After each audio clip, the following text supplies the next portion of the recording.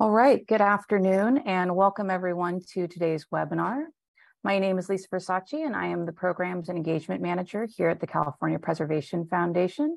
I'm also joined by John Haber, CPF's Field Services Director, and our Education Committee Lead for this program, Braden Templeton. For those of you who may be less familiar with us and our work, the California Preservation Foundation is a 501c3 nonprofit organization committed to ensuring that the rich diversity of California's historic resources and cultural heritage are identified, protected, and celebrated for their history and for their valuable role in California's economy, environment, and quality of life. Our work is made possible by generous support of our members, donors, and sponsors. If you're not already a member, we invite you to join this preservation community by going to californiapreservation.org/membership. And our website is where you can also find information on future programs and events.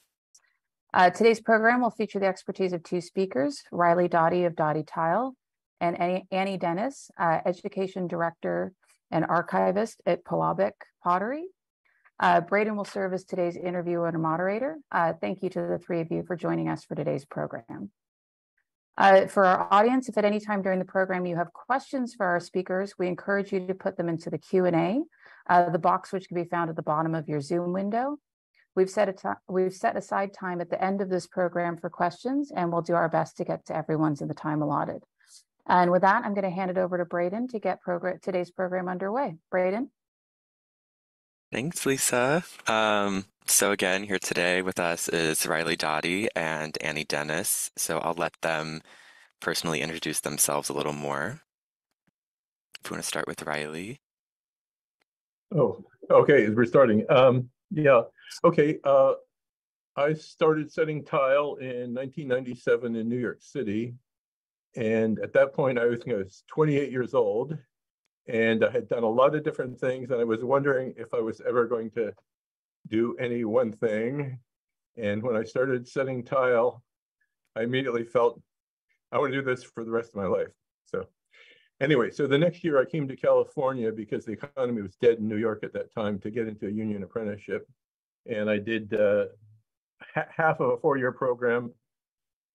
And I was a little idealistic. I didn't want to just do passable work really fast. I wanted to do really, really interesting things. So I went on my own and did everything that came along. And basically, I encountered tiles in California, especially from the 1920s, the sort of golden age of tiles. And got fascinated by the history of them. And I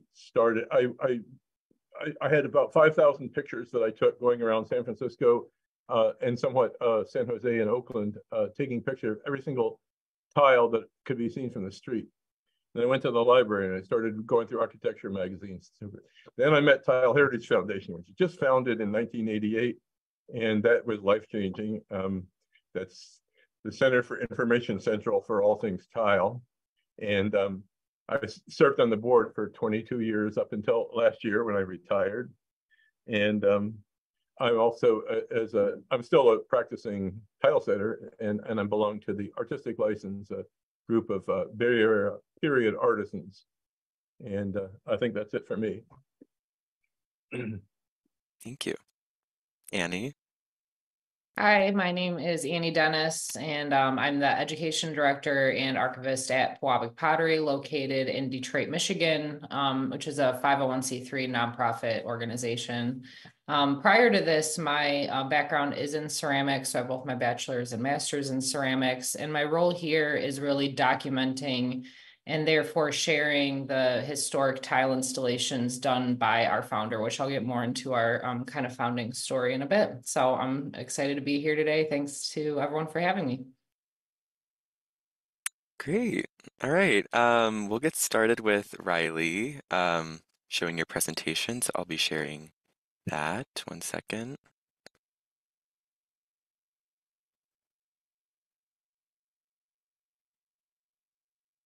Okay, take it away. Let's see. So I guess we will start. We're going to look at the Berkeley City Club. That was the connection between Annie's work on the Detroit Women's Club. So let's see. So we're moving now to the picture of the building. Yes, okay, that's it. This is often called Julia's Little Castle because it was done concurrently with the long, long ongoing Hearst Castle at San Simeon. Julia Morgan was a pioneer of the, well, she was the first woman admitted to the École des Beaux-Arts in Paris, and she graduated, she finished in 1894. And then she became the first licensed woman architect in California. And this building dates from 1930. It was completed just after the onset of the Depression. So yeah, so now I guess we can go to the particulars. This is about 4 different. There are 42 resident rooms, and so each one has patterned off-the-shelf ceramic mosaic. So the main problems are that there's some nasty grout and there's a lot of little chips and dings. So this is the case we can move through these. Let's see. I don't control that, do I? No, that's yeah, me. okay. So here we've taken them out and here we've got it back and it looks pretty spiffy, kind of like it did originally. So the next phase that I'm showing is, let's see, this is a particular damaged drain board in a communal part for hotel guests called the coffee corner pantry, and people can go in, get ice, make stuff for themselves.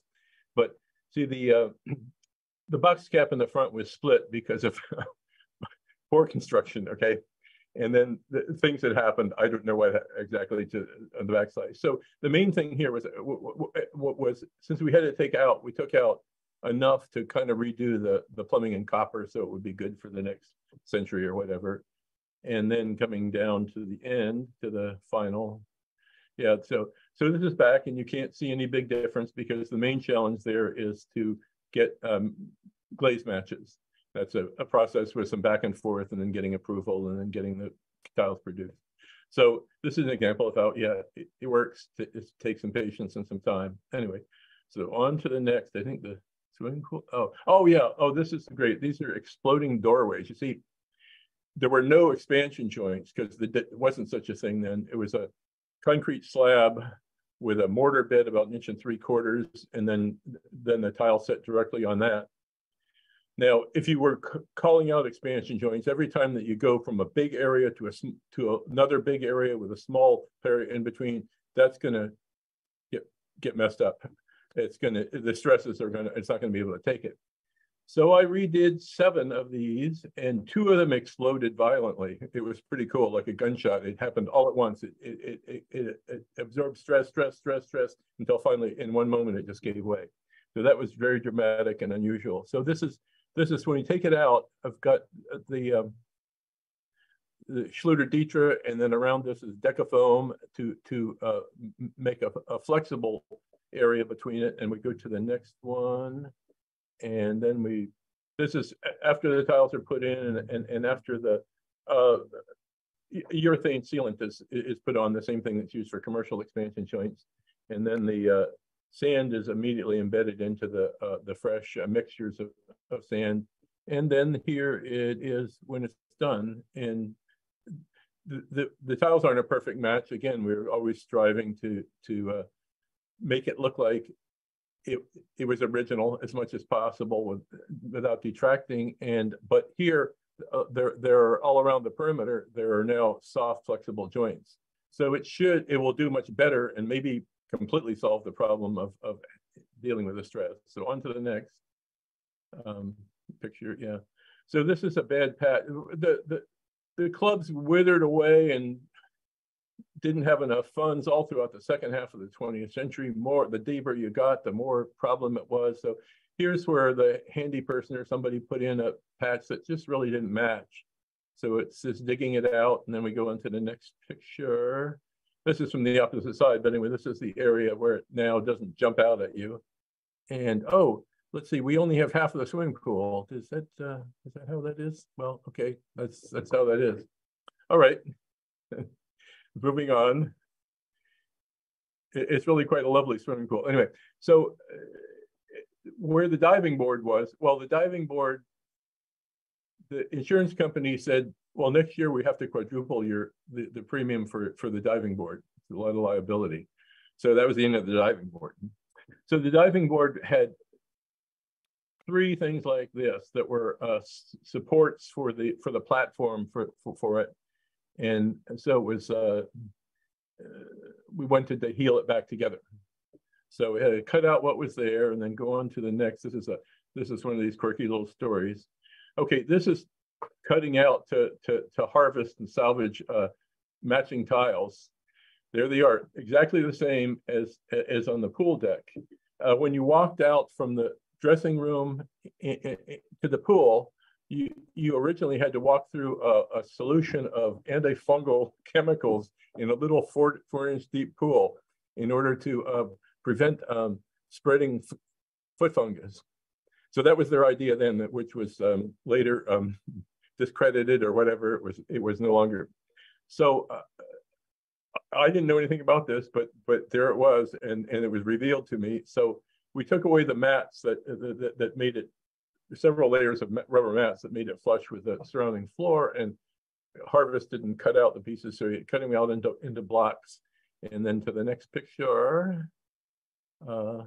Yeah, so there's cutting them out and then cutting them into these, and then they cut into singles. So it was very, there's like 100%, no breakage, except for we had to cut the surrounding ones to do it. And I don't have a final picture of that because I didn't get back to the club this week. I thought I would, but the days went by. But anyway, it didn't matter because it's invisible. That's the point of it. We were able to get the same original tile. We didn't have to figure out how could somebody match that crazy little speckle of off-white and rust color, and so anyway, so that was what we did. So I think that's my presentation. Yes. Thank you. Now we'll jump over to Annie with another Women's City Club in Detroit. Yes, thank you. And thanks, Riley. That was really interesting. And I think it's kind of an interesting comparison point to what we do here at Pewabic. I'm going to share my screen. I also have a bit of a presentation. And while we'll hear a little bit of similarities, there's also some differences because, I'm representing an entire organization. And we're kind of lucky to, can everyone see my screen okay? Mm-hmm. Good, okay. And so, for those that aren't familiar, again, I'm here from Pewabic Pottery, and while we have some similarities with what Riley discussed with some of our projects, the big difference is that we're still a historic pottery that's still operating, and so we're kind of left doing renovations of some of our own work. So I'm just going to start with a little bit of an intro of the founding story and a little bit of Pewabic's history for anyone that's not familiar. Whoops. Sorry, I just realized it was at the end. There we go. Good. Okay.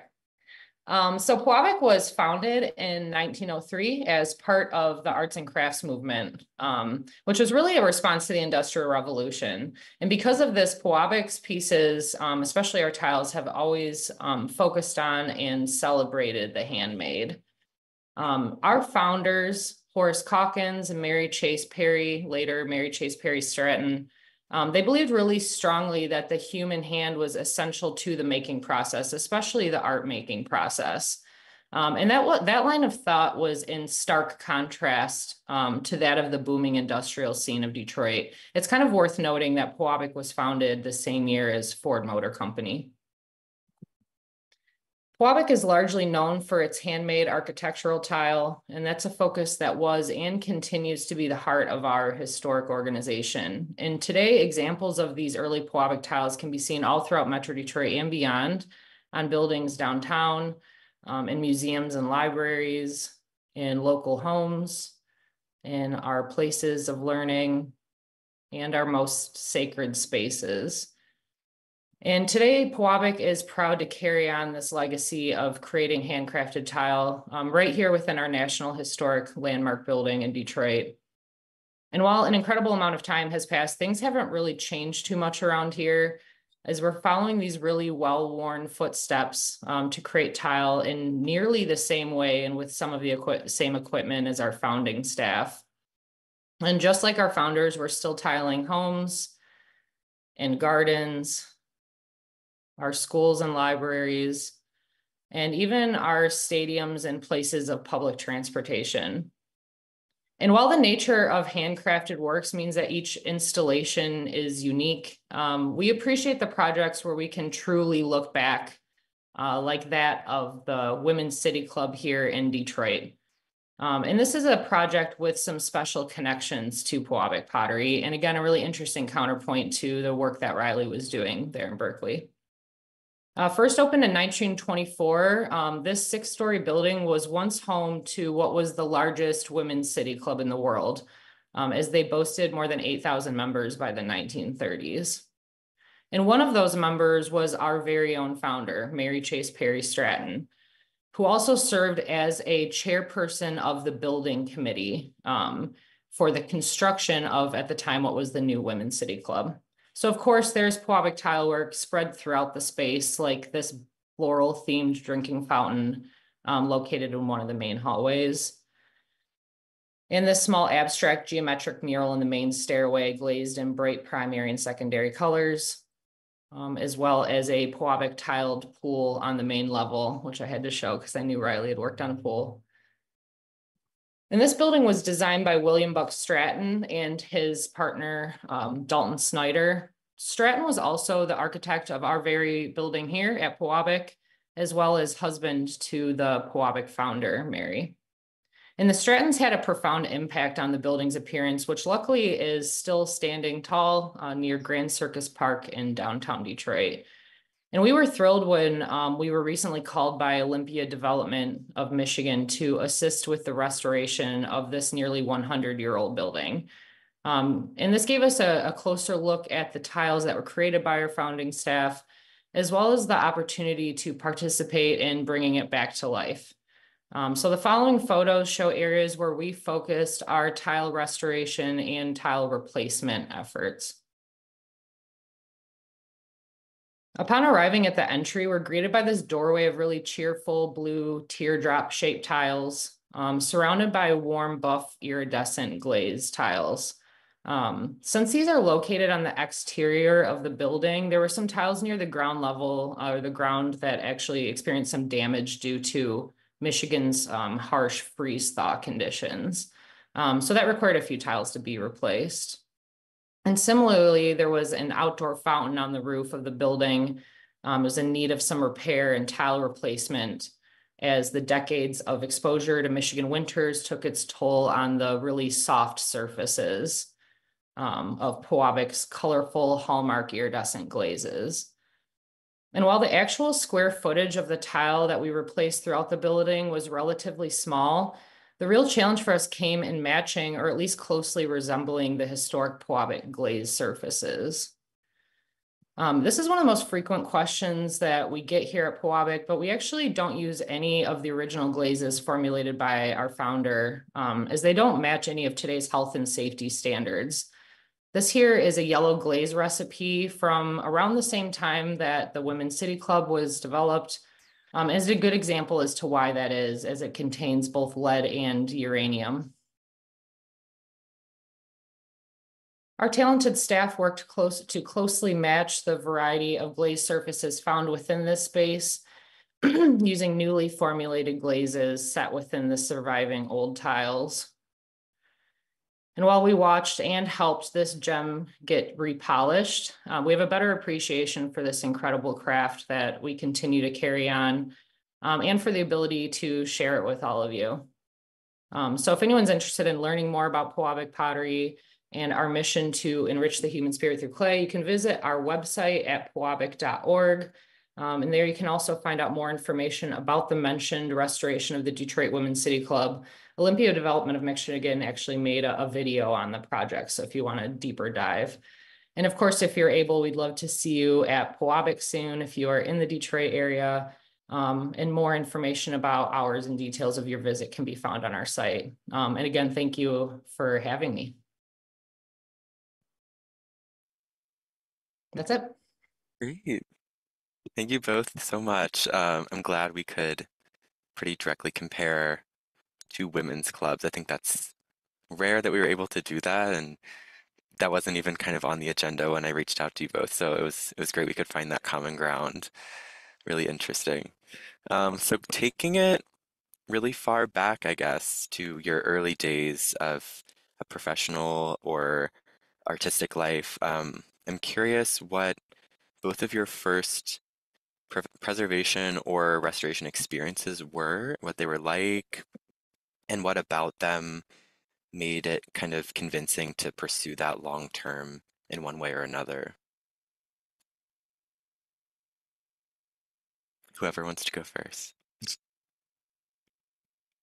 I'll dive in if Riley doesn't mind. I think for us, we have a little bit of a different situation, just because we kind of inherited this as part of our legacy. I actually kind of looked up after you passed along this question, and I found that Pewabic actually did our first restoration well over 90 years ago. And so I think that was something that has always, it's not really a main focus of our organization, but it's more about preserving and continuing the legacy. And really any of our preservation efforts are on strictly historic Pewabic installations.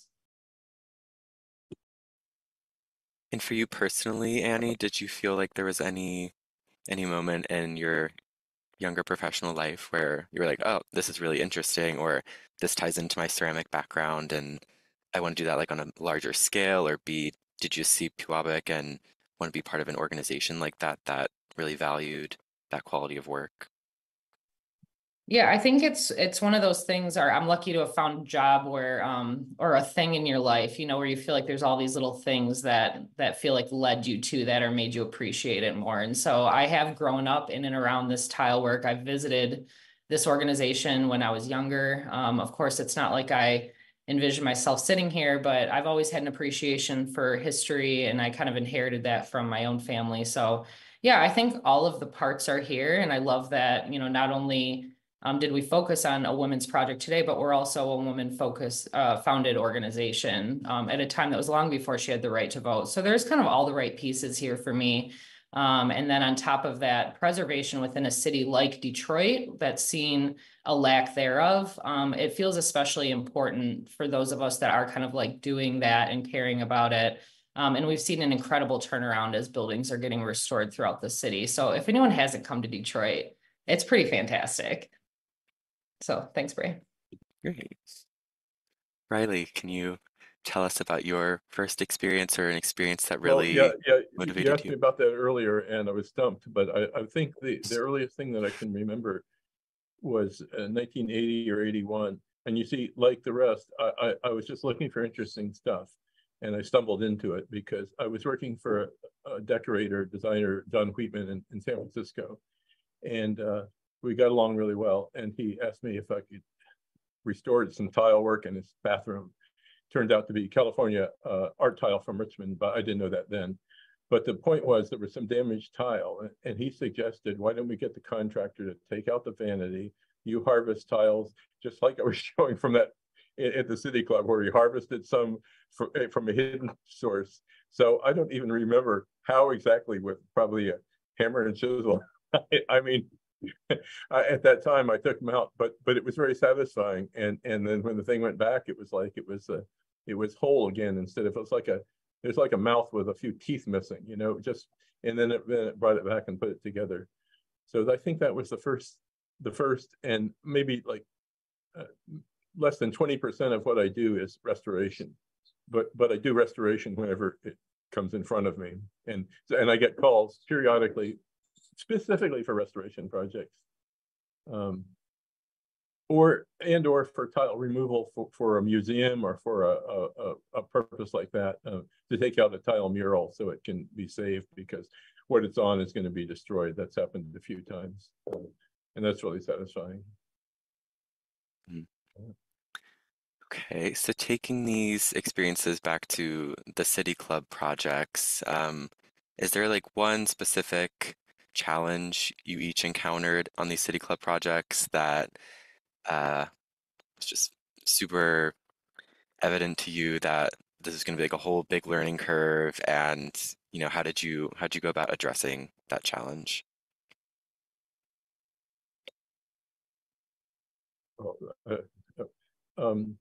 I think that the biggest challenge at the City Club, I did stuff there from about every year, I think I worked there on things from 2002 until 2019. And then there was a change of general manager, and two of the key people died and one retired. And we had such a great group. It was had to do with leadership, the personal commitment of the people you're working with, in the sense of like cooperating really. It sounds corporate as a team, you know, and then it came down to a general manager who said, and I guess this is because of possibility of favoritism or corruption, that everybody who works there has to give a fixed bid, competitive fixed bid.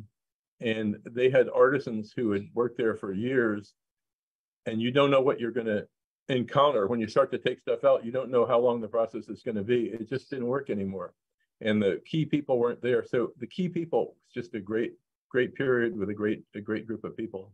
And during that time, the club went from being a dying club to being a Historic Hotels of America member and filling all 42 former resident rooms consistently and having an income, and basically, so it was a adaptive reuse of a building that was very successful. I mean, they have a theater, a restaurant, a swimming pool, meeting rooms, weddings are there, all kinds of things. But that's really their lifeblood, is the hotel.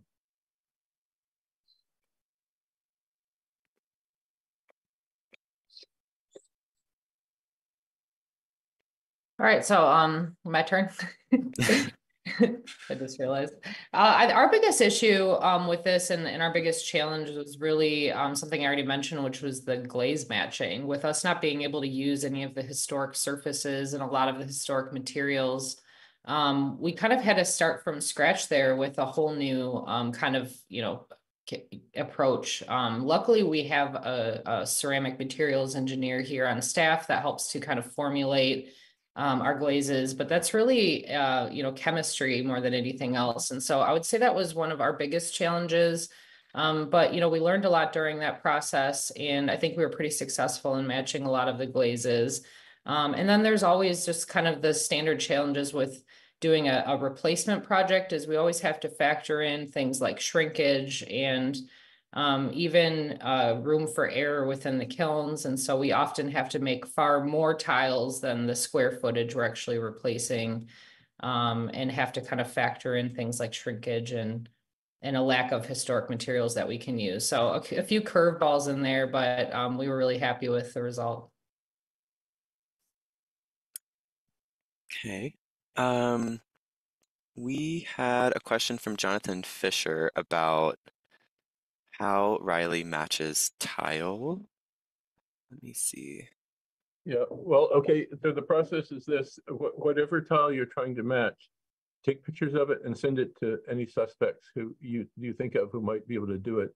In the case of the blue drain board, that was Mission Tile West in South Pasadena. They had done a couple jobs before that came out well. Take a little while, and they charged $100 for a glaze sample, and I thought, God, that's too little. Well, at the Berkeley City Club, it had become $400, and then when we put the order, it had become $600, and on the next job, they didn't do it anymore. So I've gone through a couple of different places, and now I'm would be back to square one, and it depends on what kind of tile it is. When we get the unglazed red clay tiles done, I've had them done from Handcraft Tile, and the Handcraft Tile was taken over by Malibu Ceramics Works in factory in Long Beach, and got some from them. So it's like, but the way the process works is, if the person looks at the photographs and says they take a crack at it and what the terms are, then you've got to send some actual tile to them. They can't do it off a picture. They have to have the sample. And if there's variation, they have to have samples that express the variation that's there. So, and the next time I do it, it's going to be starting from square one. And in fact, I'll be asking around, and I'll be trying to find where my source is. Mm-hmm. We did some Pratt & Larson in the year 2000 at the Berkeley City Club at the swimming pool. There was a low budget then. We did a replacement with a seafoam green, and it was close enough. It was pretty darn close, and so that was a freebie that fell into it. Anyway, okay. Interesting. I'm curious, are there any progressive preservation techniques that you think work well in conjunction with more traditional methods that you've noticed? And how do you go about marrying the two in harmony and like making it little like look seamless? Or I know Riley, in your example, you're kind of like antiquing some of the tiles, like giving them a patina to match the surrounding. So have any progressive methods you both want to talk about? Well, I talked last. I could talk again. I mean, so the Berkeley City Club exploding doorway, the cracking doorways. That's something where, again, if you were going to draw that in today, you would draw out where you're going to put the movement joints, the flexible joints, and so tile is something that and the whole tile assembly is strong, hard, brittle. It doesn't take movement very well. So bad things happen if it gets beyond its breaking point. So basically, and it's kind of like if you have a concrete sidewalk, it's scored at various intervals to try to crack in an organized pattern if possible, and you don't walk too many squares before you see maverick cracks that weren't where they were supposed to be. Anyway, so you have what you anticipate, and then you have what actually happens. So in the case of the Berkeley City Club, it was very predictable generally where it would be at the doorways, or if there's an L shape with a elongated part of the feature, it's going to be right where that joint. Anyway, so but the great thing is after it cracks, you know exactly where the stress concentrated, and it's even found its own place because as it expands and contracts, that's the place that it now has stress release there because it created it by breaking. So you replace that with foam and a rubber caulk, and then if you can make it look like, because for me it's like find the most functionally advanced way that you can solve a problem, but don't let it show on the surface, so the historic fabric remains intact. It's like Oakland City Hall, Berkeley City Hall, San Francisco City Hall, the Hearst Mining Building at Berkeley are all enormous buildings sitting on base isolators for seismic work. Well, that's not original. They didn't have anything like that. But I'm totally 100% for it. If the funds are there, it's brilliant. So the building is intact, and hopefully it'll stay intact the next time there's an earthquake because of that. Anyway, so it has to do with appearance rather than. So sometimes I'll run into the idea that like materials for like, you must replace with the same that was done originally, and I say it must appear the same as it did originally. So that's the end of my spiel on that. Annie, have you come across any progressive methods that you thought were interesting?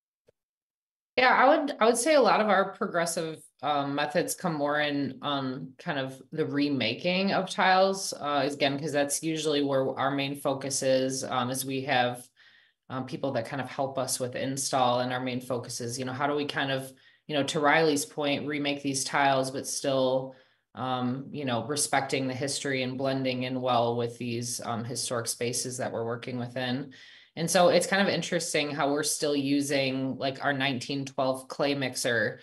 So there's still a lot of things that are really unchanged around here. But we also might use 3D printing to help us better match a profile or better match something that fits that space or the patina of those tiles. We also have invested in a few other pieces of equipment that kind of help to streamline the process in some ways, but aren't taking away that handcrafted element. So we might be using an arbor press that's exactly like what you would have seen here 100 years ago. But the tile that we're pressing was 3D printed before it was put in the mold. So, so we're kind of blending these kind of different layers of time within our process as well. But again, with the intention when we're doing restoration projects like this, to really respect that history and blend in as close as we can to the original design. Interesting. So I think going with the idea of working with maybe someone outside of your organization, or like bringing in a new person to address a specific issue, it might involve something like 3D printing, kind of goes into my next question, which is about collaboration on these projects. And if you both could describe the process of working with other preservation experts and or like community members who may be needing their voice involved in this process? Like, how do you go about those opinions and those other people in the industry? Well, at the Berkeley City Club, I think the main collaboration is with a nonprofit organization, which is it's chartered within the business of the Berkeley City Club, which is the nonprofit Berkeley City Club Conservancy. And they are tasked with overseeing changes to the physical plant and approving them and so forth. I don't know all the intricacies of how it works. Obviously, there's going to be some conflicts, and things like that. But generally, I would be working sometimes I was working directly for the club, but mostly I was working through the nonprofit conservancy. And so there, well, that was especially good because we shared all the same aims, which was to preserve it as you preserve a landmark building. As the Secretary of the Interior has his rules about how to treat a historic building. That was what the sort of thing that guided us. And there's going to be a little more conflict with it because they're a corporation that the building owner owns, but the buildings had benefited a lot from having that the nonprofit. And in fact, they were the ones who instigated going through all the hoops and hurdles to become a historic hotel of America, getting certified by the National Trust for Historic Preservation, and that turned around the business. So they've got a lot of clout in that way. Anyway.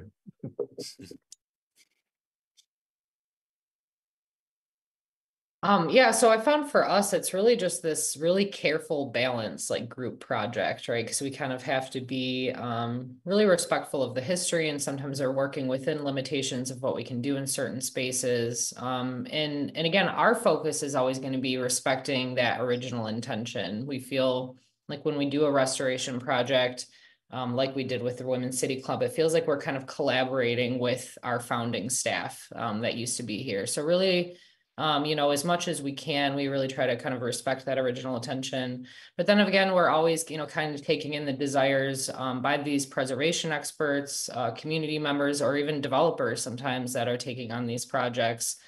And at the end of the day, for us, really, it always comes down to what is even possible within the ceramic process. And so that's always has to be kind of our guiding light in making sure that we're again, using materials that are safe by today's standards and using processes to kind of blend all of that together. And so really no project is ever the same when we're taking something like this on. And I think that's kind of why we like doing that, because it's always a little bit different, keeps us on our toes.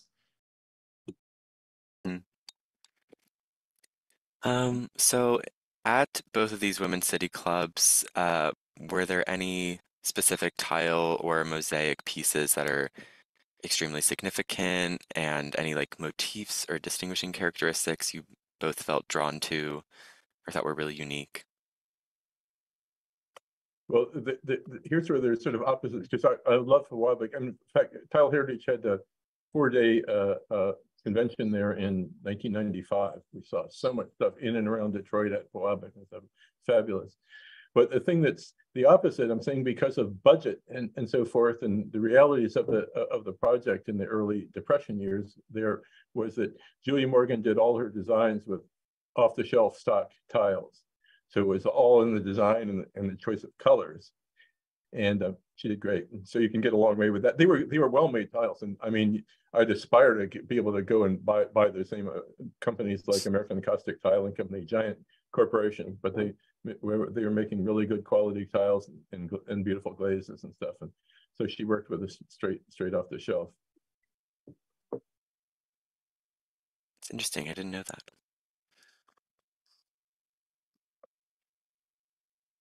Annie, were there any standout motifs or tiles at the Women's City Club in Detroit?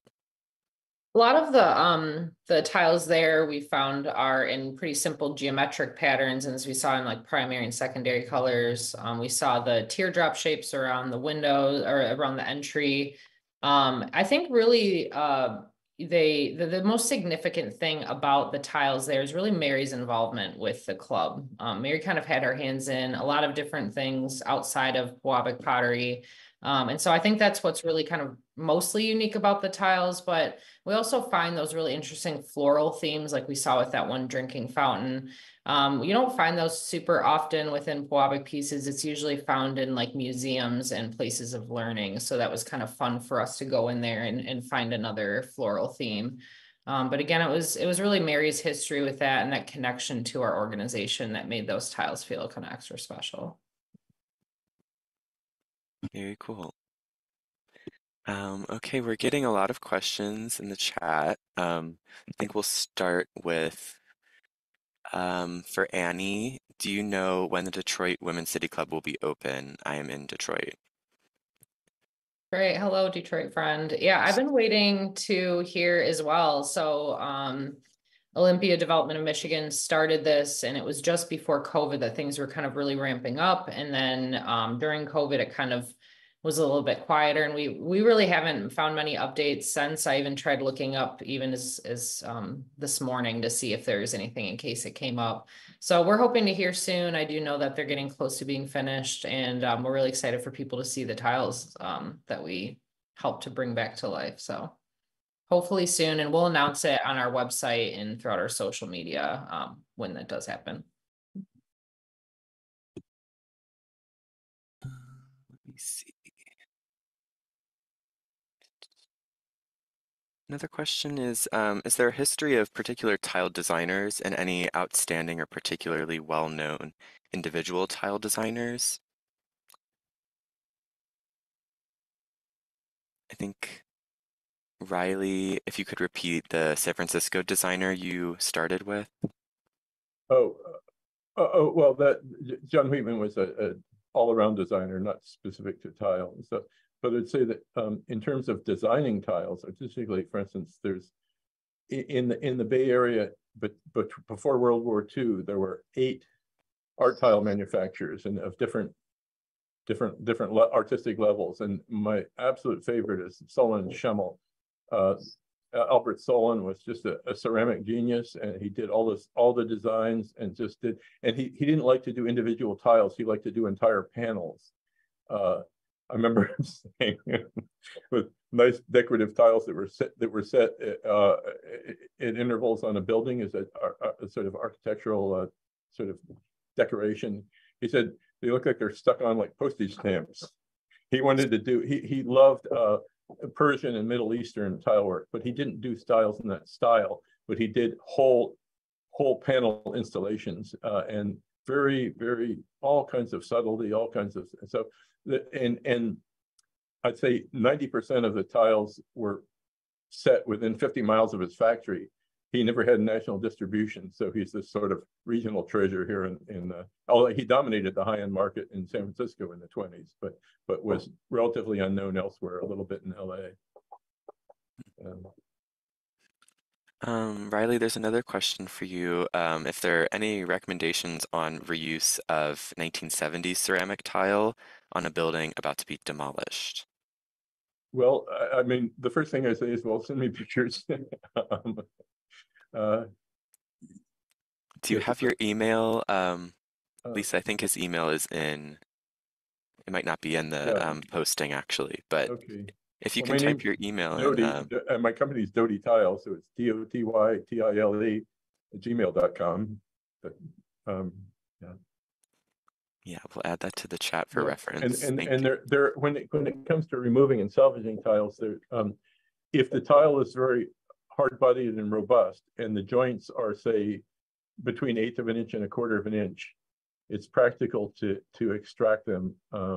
It's a little bit laborious. I've taken apart quite a few. If the tiles are very are the kind of dust pressed industrial earthenware tiles that would be used, say, in glazed bathroom tiles and things like that. If you have a tile and if you touch it to your tongue and it wants to hang for a half a second because of the porosity, you can feel it. That's a tile that you're going to have a lot of trouble, especially if it's got tight joints. And so it's a matter of, usually it comes down to, it's a labor of love. It's not something that's going to be economically viable, that you're going to take it out and sell it and recoup and keep the difference. It's just it's for the sake of preserving something, because there's something that catches your eye or something that seems important about it. And of course, by now the 70s are just getting into where the 50-year period is kicking in for you know, people considering things historic, but and it sort of depends on the quality of the tiles as far as whether it's worth it, and that's kind of subjective. Mm-hmm. Yeah, I could talk about the particulars if I see the tile a little more. Yeah, I think John shared your email in the chat, so okay. Hopefully someone shares this with you. I have a few questions for Annie now. Would Pewabic create tiles for someone outside of Detroit? Like, is it typical that do you get a lot of requests for projects elsewhere? Yeah, yeah, so we ship tile internationally even, and we really are just focused on making the tile. So we no longer install our tile. I did see one question come in also if we had historically done that. So our staff used to make the tile and install it themselves, and today we only focus on tile manufacturing. And so so that way we can ship our tile kind of anywhere throughout the world, and we do, and we're lucky to kind of do that.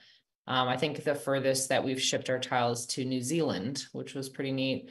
And so, yeah, so we would certainly make tile for Riley. We'd make tile for anyone that wanted some. But yeah, we do not do our own installation today. Could I interject a follow-up question to that? For something like the New Zealand projects where you're shipping tile, is that usually restoration work, or is that someone who's just, you know, is very fond of the work that your company does and wants to put in new tile somewhere? Yeah, it's kind of both. Usually that restoration is a really small part of what we do. A lot of the time, the only restoration projects we're taking on is to kind of help bring back to life historic tile installations done by our very own organization. But we're continuingly operating tile manufacturing facilities, so we are creating new projects all the time. I just saw a beautiful iridescent fireplace laid out just yesterday here. So, so we are continuing to make new projects as well. And again, using a lot of the same processes and even tools and equipment that our founding staff would have used. So good question, thanks. And there was a question about the mosaic behind you, Annie, on your screen. So in that case, would the designer be the same person who made the tile and laid the tile, or did the designer give his drawing to a tile fabricator? No, so we design and make the tile, and that's what it would have been done here historically. So our founder, Mary, wore a lot of hats here. So she formulated the glazes, designed the projects, made the tiles, fired the tiles, and then had workers to help her install them. And so, so while we still do a huge part of that today, the installation part is a thing where we get a little bit of help. But we actually have a design team here that designs different tile profiles and different embossed tiles. They'll design custom projects like backsplashes and fireplaces and things like that.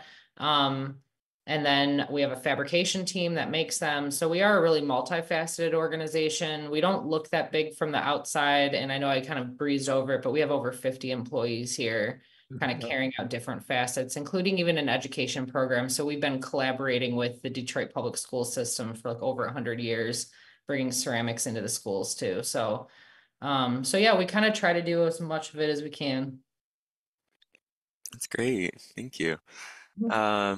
Riley, another question for you about the chipped tiles in the residence rooms of the City Club when it's a hotel. Did they need to be completely replaced, or were there ways to spot repair? Well, those are 3/4 inch by 3/4 inch sort of porcelain ceramic, and the supply I used was from American Restoration Tile in Arkansas, who makes with old-fashioned equipment, makes pretty much it, and they can set, for instance, at the swimming pool, that was their tile too, and I asked them to face mount it so there wasn't any interference with any netting or anything at the bottom, because it was immersed in water. And to set it at 1/32 of an inch, normally they'd do a more at a 1/16 of an inch, but so they're able to do stuff like from the old days. Now the match is close. You know, you can see little differences in color, but it's very, very close. So the case where if there are larger chips in tiles, filling and painting is usually good. Now, if it's on a floor and it's going to get foot traffic, painting, but tough enamels really hold up for decades, and so that's normally the way to go. In fact, a chip is easier to hide that way than a crack. It's hard to make a crack disappear. You can only see that the crack was cared for, intended to, but it's a crack. Yeah, but so the little ones, and with the grout, dig it out with a couple of methods, with a fine tool or by hand, and bad places, and then put it in with a really super head mix additive, which I think will last a lot longer than the first time around. That's a story in itself, so I won't get started. Resilience, yeah. How do you decide to try and restore the original tile versus replacing it with like tile? Well, there, on that scale, it would be really pretty impractical to try to repair. It's easiest to simply take them all out and replace them. If it's a larger tile, and especially if it's a decorative tile, and you'd be faced with reproducing something that's very complex, it's that shifts over clearly into the side of make an on-site, a repair on it. And I have gone through a couple of different people. I have somebody who does the painting, or sometimes she fills it, sometimes I do the filling and she does the painting. But I've done filling and painting in some cases, and it's either one of two things happens. Either I go, wow, that really looks good. Did I really do that? Or, damn, I just can't get that to look the way I want it to. So anyway, I know people who are better than I am at that. Yeah, I'm sure it's a very precious process. Another question for Annie is, do you have any stories to tell about the complex restoration work of tiles for designs by architect Eliel Saarinen at Cranbrook? Yeah, great question. It's always one of my favorite places to talk about because I went to Cranbrook before I knew I would end up here. So it's always kind of a nice overlap. Back in the, I think it was the early 2000s, Pewabic did a pretty large restoration, which was largely a tile replacement almost entirely of an installation that they now call Rainbow Fountain at Cranbrook. For those that aren't familiar with the Cranbrook educational community, this was at one point a private residence by George Booth, who expanded to having a boys' school and then a girls' school, and then eventually they have a Masters of Art program within the campus. It's a pretty incredible campus located just north of Detroit. And there's Pewabic tile throughout the majority of the historic structures, including Rainbow Fountain, which is an exterior fountain located near the Booth estate, which also contains an incredible amount of historic tiles by Pewabic.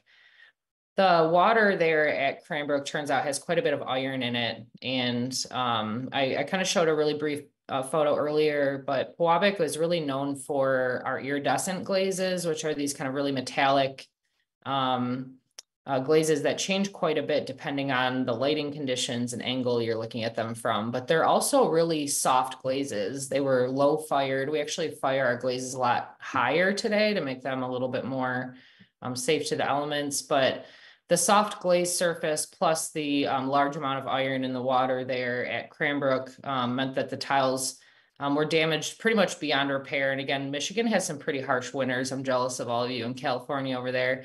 And so there are certain times, especially if a tile is laying to a point where ice can collect, it doesn't really have a long shelf life here. And so when Cranbrook approached us back in the 2000s, we took on this really large kind of a replacement restoration project trying to as closely match as many of the original designs of the tiles that were put in by Mary Chase Stratton when she did that back in the 1920s. So, so Rainbow Fountain, if you see it anytime, which we do have photos on our website at pewabic.org, it is all newer tiles, all of it now. But there is a good amount of the historic tiles still there on the campus. So if you ever are in the Detroit area, Cranbrook is another place that's really worth a visit. Incredible architecture, incredible sculpture, and at least in my opinion, some really great tile work. So.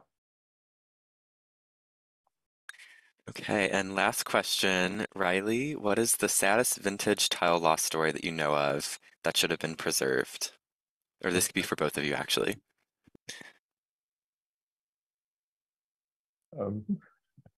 I think I tried to bury those in because there's been more than a few. Maybe give me a minute, maybe something will pop into my head. Suppress them usually. I'll start with my sad story then while Riley gets his ready. I'm sure some of you have heard of the city of Detroit before, and we're really not really well known for maintaining our historic structures, especially in past decades. Again, as I mentioned, there's been a really huge attempt at kind of preservation here in more recent years, but Detroit went through several decades where there were a lot of buildings that were torn down, and a lot of them that contained Pewabic tile work as well. We are lucky to have made a lot of friends in our 120 years. So sometimes tiles were ripped straight out of walls on demolition day and brought down here to Pewabic. So if you ever do visit us, you can actually see some wall chunks of, installations that came back here. But I think some of the hardest ones for me to always process are the schools and places of learning. The boom and bust of Detroit meant that there was an incredible amount of schools put in here in the 20s and 30s and 40s. And at one point there were over 60 Detroit public schools that contained Pewabic tiles. And so there's far less schools here today that, but we do still find them every once in a while. So I've been spending the last couple of years kind of clicking around all the old schools here, trying to find what we can. So I would say for every heartbreak we find, then we find another gem hiding somewhere. So again, I've been just trying to spend the last few years tracking down whatever is remaining, and at the very least documenting it through photographs, and if not, maybe even in some cases removing it from the building entirely to bring here. Yeah, I guess I think more of the successes than the failures, because you kind of psychologically it's okay, you have to turn the page. But for instance, in 1999 went to Erie, Pennsylvania, to the old East High School, which was going to be torn down the next year, and took out 12 really beautiful fountain backs, and then they were put into the new school, and this is in like a blue collar, mostly immigrant labor type of youth. Not a fancy place, but they resurrected an alumni association.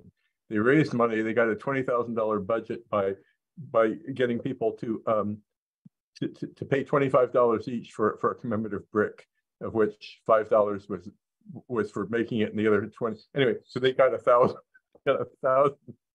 bricks, and with that, so it's just totally grassroots. And I mean, I guess I'd rather think about that than the losses. There's right now there's the University of Illinois Champaign has Tico panels that are endangered, and you can see if you go on the Tile Heritage website and stuff. I think you'd find information about that.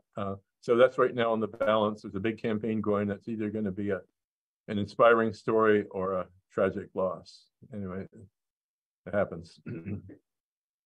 Yeah, I'm from Cincinnati, and I remember a lot of high schools and other public schools having these Rookwood tile fountains that are really stand out.